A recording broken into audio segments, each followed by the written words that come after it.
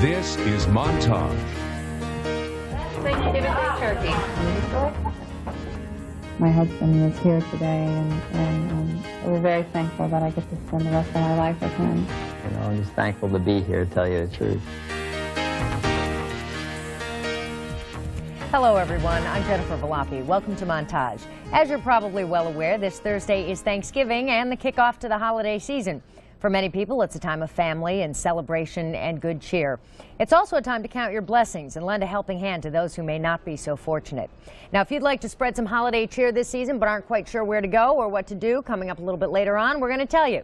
Also today, you're going to hear some inspiring stories of people who have faced major traumas in their life, overcome them, and today have much to be grateful for this Thanksgiving. Coming up, Plantation Police Officer and hero Joseph Alou will be joining us. And also when we come back, the truly amazing odyssey of a woman's fight to find her kidnapped children. And yes, this story has a very happy ending. Things to be thankful for when we come right back on Montage.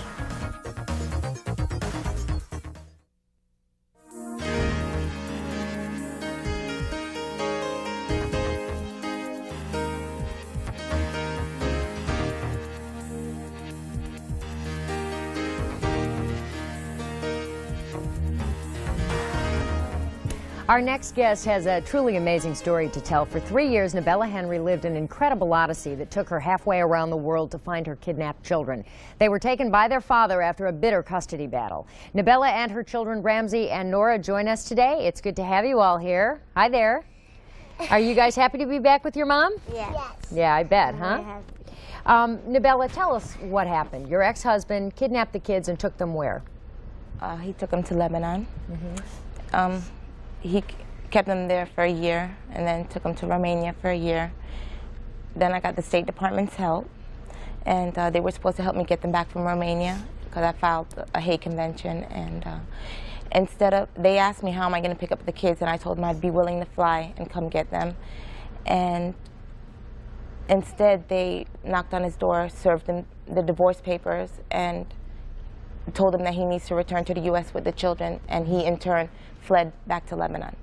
So you ended up getting involved with the American Association for Lost Children, which is the T-shirts you're all wearing. Right. And they helped you locate the kids in Lebanon?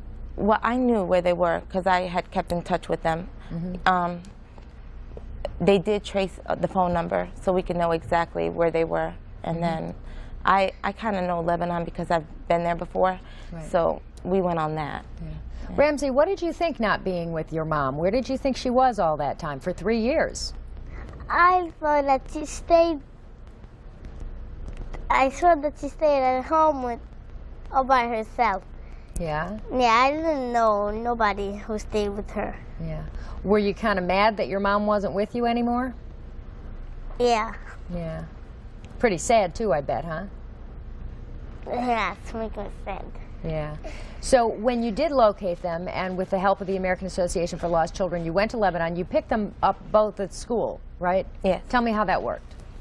Okay, we got into Lebanon about 11 that night, Sunday night, and we discussed what we're going to do. And Monday morning, about 5 o'clock, we called the taxi and we headed to do a stakeout on the house. We was going to see if we can grab them before they get on a school bus, but instead it was the wrong house. We found that out later. Well, you did eventually locate them at an American school in Lebanon. Now, the kids were, you're 7 years old, right? Yes. And Nora, you're 5? Yeah? And they were taken for 3 years, so they were really quite young when they were taken. When you did see them, did you recognize your mom immediately? I didn't know her so good because her hair was a little kind of something else. It was short. I didn't know that she was my mom. So when she told you she was your mom, what did you do? I hugged her and I kissed her. Yeah? Yes. Nora, what did you think when she came to you and said, "Hi, I'm your mom"? I know that she was my mom. You knew? Yeah. Did you give her a big hug? Me? No. Well, that must have been pretty amazing for you when you picked them up. Yeah, because I was wondering if I would even recognize them, and See, what happened was I didn't even wait to see if I can recognize them. There's like 500 kids running around, and it's before they even went into class. They play like in the playground. Right. And I went around and asking like the little kids that I thought were about 7 for Ramsey. Do you know Ramsey? And I asked him in Arabic, do you know Ramsey? Do you know Ramsey? Finally, I found these 2 little girls that said, yes, he's in my class. So I said, well, do you see him? They said, no. I said, well, could you look? You know? So they went around for like 3 minutes, and they said, well, we don't see him. So, I mean, my heart just dropped. I don't even know how long it took, but like, it seemed almost immediately. They said to me in Arabic, there he goes. And he was looking down into his book bag, so I didn't even know if I was going to recognize him or not. But and then I said, Ramsey, when I walked towards him, I said, Ramsey, and he looks up, and I knew that was my, that was Ramsey. So I said, hi, it's Mommy. And his main concern was, hi, and everything, but he wants to go to class. Oh. You know? And then Nora's school bus hadn't come in yet, so we took Ramsey back out because there was too many people standing around, and we took Ramsey back to the car, and he sat with Mark Miller, and we went back in waiting for Nora's school bus to come in, and we had to wait with the principal. Right. And I was scared because she was like, what do you want? I said, I want to give my daughter lunch money. And she's like, well, you could leave it with me. And I was like, but I really have to tell her something because I'm going to be late from work today. Right. So she's like, well, you're welcome to wait. So we was just about to sit and wait. And I kind of stood up, and I was playing with my hands, and I see these little girls coming in from the door. And like the third set of girls, they got to hold hands, the third set of girls, I said to one of the little girls, do you know Nora? And she goes, there she goes. She was right behind her. Yeah. And Nora also was looking down. So when I called, I said, Nora, and she looks up, and Nora got the same face. Yeah. And I was like, hi, Nora, it's Mommy. I mean, I didn't even give her a chance to react. So you hopped back on a plane, you came back. I know you spent a lot of money with private detectives that didn't do any good for you in the beginning, but then the American Association for Lost Children, which is a nonprofit organization, actually got you through. Your husband had basically just taken the kids for the weekend and never showed up again. Did you ever suspect he would do something like this? Never. Do you live in fear that he might try doing something like this again? Absolutely. I don't know when he's coming. I don't know if he's outside my door. He could be today, tomorrow. I would never know. You just got your children back this past October, the end of October, so really it's been just about a month now. This will be the first Thanksgiving you all get to spend together in a few years. Yeah. What are you going to do? We're actually driving to Texas to spend Thanksgiving with Mark and Pat from the association. Oh, really? Yeah. Well, that's great. We wish you all a very happy Thanksgiving. You're glad to be back here, huh? Yes. Yeah, glad to be back in the USA, huh? Yeah. Well, it was good to have you guys here. We're glad you're back, and we're glad you're happy with your mom, and we wish you all a very happy Thanksgiving. Thank you. And Merry Christmas, too. That'll be coming up soon. Yeah. We're going to be back with another Thanksgiving story right after this. Stay tuned. That you'll probably never go back to police work, you'll probably never be able to ride your motorcycle again, you'll probably never be able to do a lot of the things that they told me I wouldn't be able to do. I'm glad that I can prove them wrong, that I am coming back to police work. I do ride.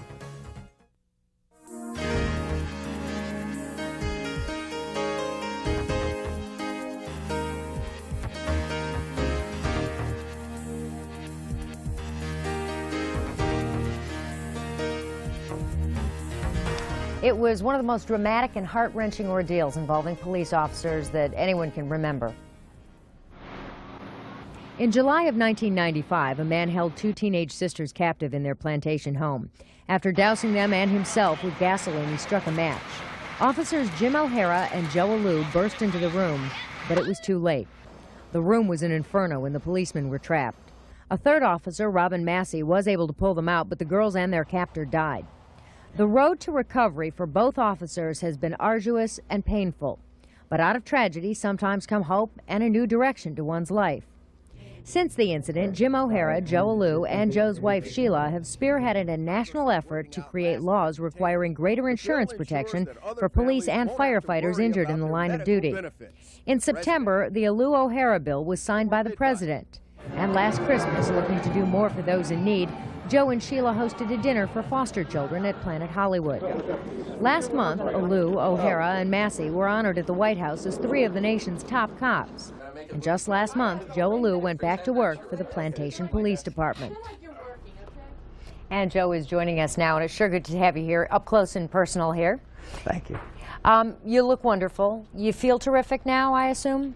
I'm feeling pretty good. really not too bad. You know, the pain level is still there, but all in all, everything's going along real well. So this is something where you're still in pain now a year and a half later. Right, yeah, it just doesn't seem to go away. It takes a long time for it to go away. What do you remember about that day? Boy, well, I remember going to the call and getting there and, you know, going inside the house and trying to get the two girls out. And after that, I just remember walking down the street of the house and being thrown in the back of a police car and taken to the hospital. That was it. What's your first memory of waking up in the hospital? I didn't know where I was. I didn't know where I was. You know, I just looked around. I thought that I was still in Plantation, but they told me I was at Jackson, so I was down in Miami. Right.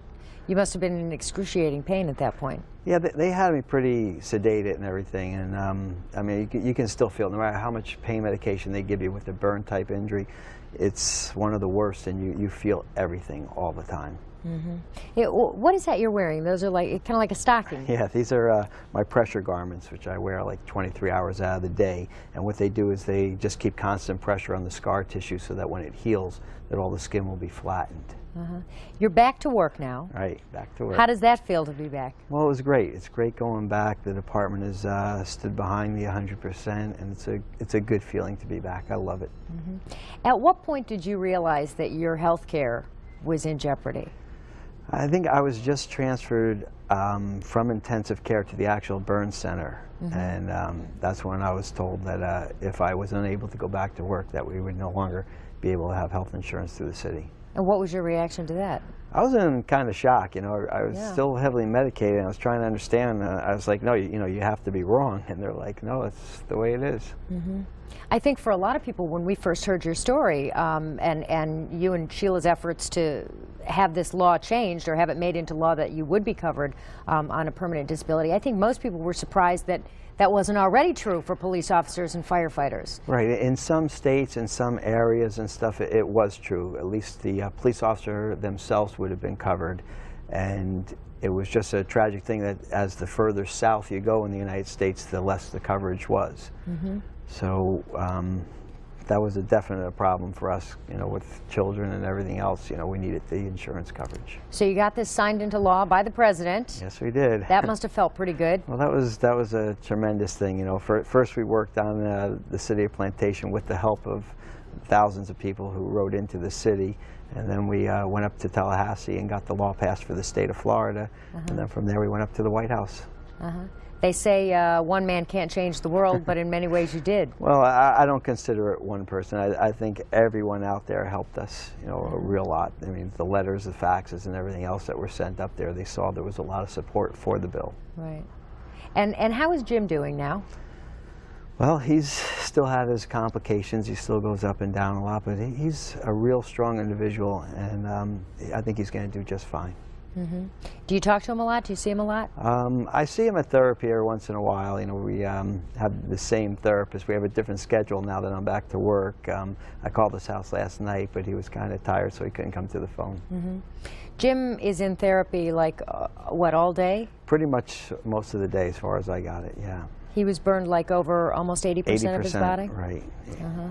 So you still have a long road ahead of you, but his road is even longer at this point. Right, yeah. I have a ways to go yet, but Jim has a longer time to go, yeah, with the percentage of burns that he received. We're talking about 3, 4, 5 years? At least. Could be something like that. How has this ordeal changed your life? Obviously, in many ways. Well, it's changed a lot of things. It's changed a lot of the ways I look at things. It changed a lot of the ways I deal with things. It changed my whole family life and the whole family structure that we had. It's just turned everything around where, you know, a lot of things that you just take for granted, everyday things that you do, you just take everything for granted. And now it puts on a whole new meaning to just simple little things, going home and seeing your kids and seeing your wife and everything. It's a whole new meaning. So as you think about or contemplate this Thanksgiving, a year and a half after you went through this tremendous ordeal, what are you most grateful for now? Well, I'm grateful that I still have my wife, my children, and everybody else, you know, all my friends still around me, and they're still supporting you. You know, it's been a long time, and you know, it's just, it's been a hard time for all of us. You know, we've all, not only did, you know, I have to make changes, my wife had to make tremendous amount of changes and everything, and the kids, it affected the kids too. You know, they didn't know what was happening in the beginning, and they weren't unable to see me and everything. So it's been traumatic on all of us, but I think it's just pulled all of us closer together. Well, we're certainly grateful that we still have you as a police officer here in South Florida, and it's a pleasure to have you here today. Thank you, I appreciate it. Have a great Thanksgiving. Thanks, you too. We're going to be right back with more in just a moment.